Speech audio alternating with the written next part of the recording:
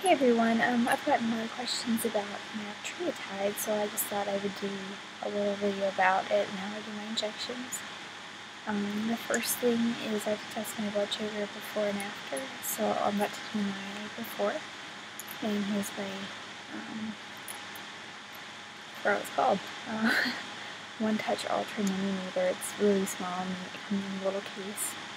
There's the test strips, the I don't know what this is called, but it holds the lancet and it shoots it out to prick your fingers so you can get the blood out, and then it has a little pouch for the extra lancets and for your alcohol wipes and everything, so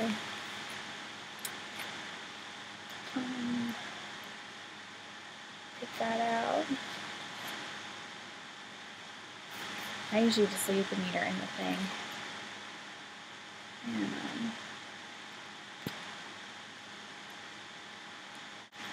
just slide it in, and that's how it turns on. You have to make sure it turns itself off though, so if you were like having trouble getting enough blood out of your finger and it turns off, you have to make sure you turn it back on, because if the test strip isn't in there and it's not blinking like that, it'll error, and even if you take it out and put it back in, it doesn't work. It has to be in there and blinking and you waste a strip, so that's really annoying. Alcohol wipe. I don't know which finger I want. Try and pick one that doesn't look too bruised or whatever. That looks good.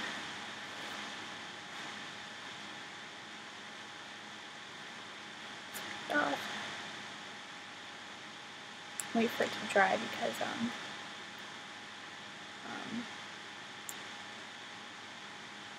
alcohol can make your blood sugar lower. You just pull back this lever right here and it cocks it. You don't always really notice that it worked, but it does, and this is how you push the needle out. And I have it set on 5 because any deeper I wasn't drawing enough blood, and just, I don't know what it goes up to actually. No, it goes up to at least 6 because I go really around it. And then you set it kind of on the side of your finger. I found that I had to go a little more to the middle, or I don't ever get enough. Let's do that. I've been having trouble getting enough out, so sometimes I have to do it twice. And then I gotta get it, yep. So I was holding my hand down, so you just have to hold your hand down lower than your heart, and they call it milking it, so you squeeze down. You don't want to pinch it or it'll restrict the blood flow. You're just like doing that down. The meter is still blinking, so I'm good there.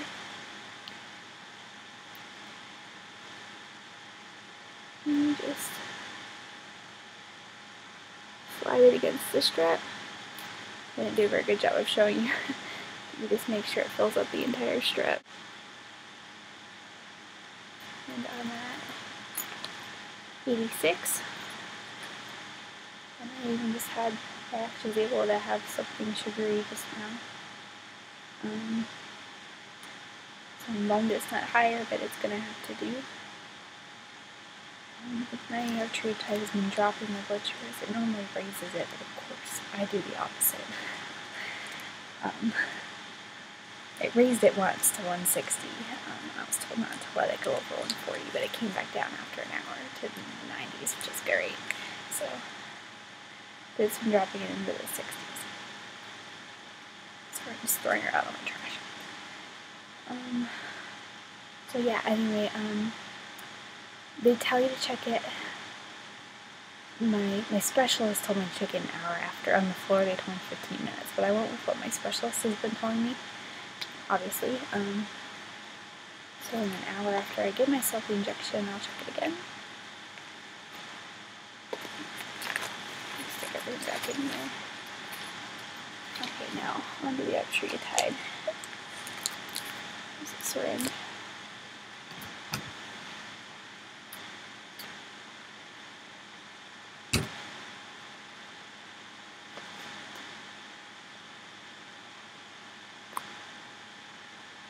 Sandostatin by Novartis, Octreotide.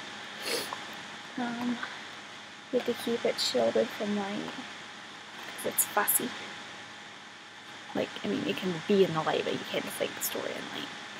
And it is in a little box, and this vial can be reused, which kind of freaked me out at first because I'm not used to that. It's good for 14 days, and this is really concentrated. I've never used this kind. It's 0.25 mLs. I've only ever done 0.5 or 0.1. No, 1. Just 1. So, a whole syringe or half a syringe, in other words. And I'm only doing a fourth, which is lovely. So much nicer. So I'm a big fan of that.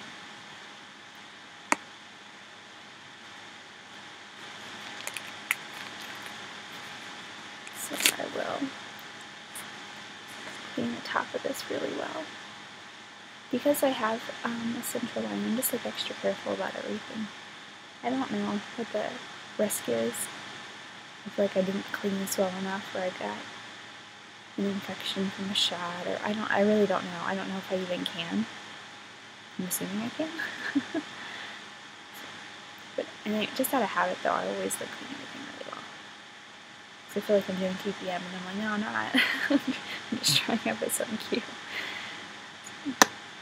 And second roll-ish is everything. So I'm just letting that top dry while I put down my syringe.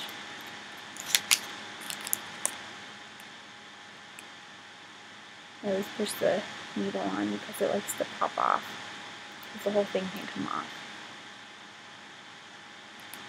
Got to screw it on tighter. Go in here.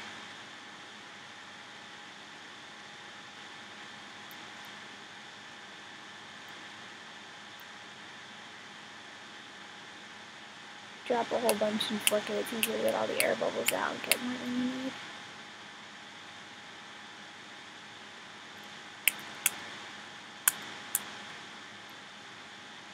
And I do it twice because that helps.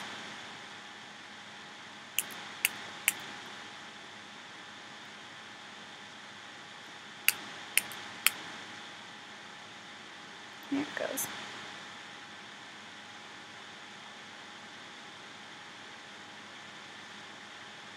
So that's my dose. I'm going to set it there so it's still sterile.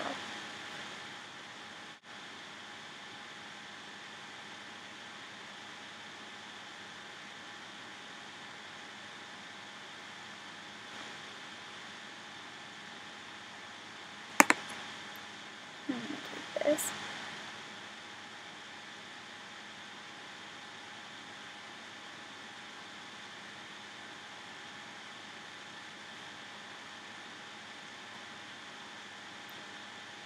The spot on my leg that I want to do it.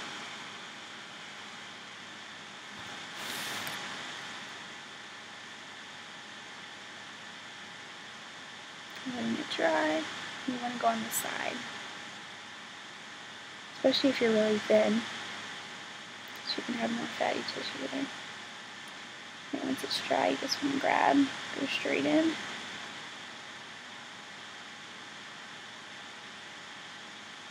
You'll be able to feel it, which is always really strange. And that's it. You know, normally I go a little higher, but you can spread it up and down. I wouldn't want to go any lower than that. It's about the extent of my thigh that I would want to go. So this I'll put in my sharps box. I'll check my sugar in about an hour, so it's 8:19 now. Normally I don't take this till 9 or 10, but I couldn't take my morning dose today because I couldn't get my sugars out of the 60s and 70s until, I think it came up around 2. I mean, it might have come up sooner, but I didn't really check it till 2. I checked it around 11 and then it still hadn't come up, so I gave up. And I'm going to check it again around 2. So, and it came up to 98, so, then it went back down, so I gave up this morning. I'm sorry, I'm not thinking very clearly. It's harder when your sugar has been low. Even if it comes back up, you just feel kind of out of it. Kind of the best time to me making a video. Anyway, as I was saying, hopefully it won't drop it this time. Another thing that I do is I take Zofran right with it. I haven't taken it yet. I'll take it in a minute. As soon as I throw this thing out, because I do not want to throw up. Because this makes me pretty nauseated sometimes. The first few days are the worst, like usually the first 5, and then it gets a lot better. So if you ever start this and you feel violently ill, like throwing up, don't worry, because it gets better, and you won't stay that bad. At least it doesn't for me. I shouldn't say that for everyone. In fact, my nurse practitioner even said for my doctor that I don't think she's even noticed that in other patients. Like, maybe I'm kind of weird. So, alright, I'm going to throw this out, and I'll add at the end what my blood sugar was. And hopefully it doesn't drop or shoot up, because a couple times it stayed good. Alright, bye everyone.